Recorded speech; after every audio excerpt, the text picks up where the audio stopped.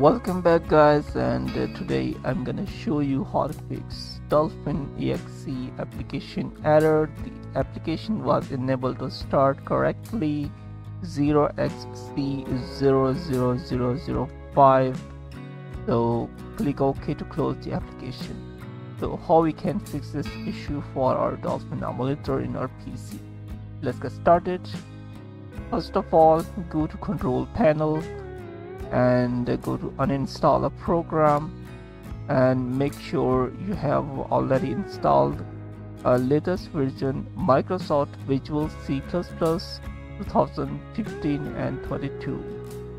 So I have already these both versions, as you can see, 64 and 86, and I have a different version, Microsoft Visual C++ 2012 and 13.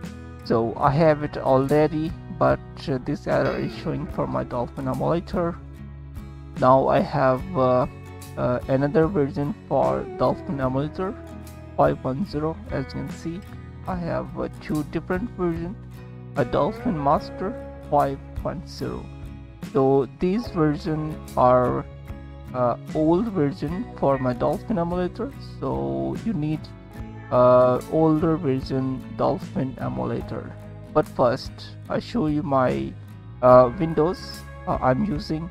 Go to computer and right click and properties, and as you can see I'm using Windows 7 Professional 64-bit.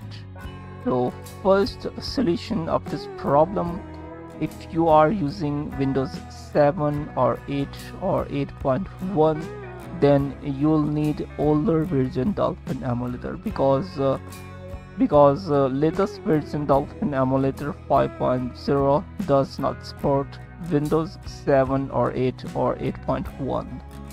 So you will need Windows 10 to run latest version Dolphin emulator. So I have an older version Dolphin emulator, so I open it. As you can see, successfully opened. So you can see guys, and I try another one, this one, and successfully opened. As you can see, Dolphin version 5.0 16391.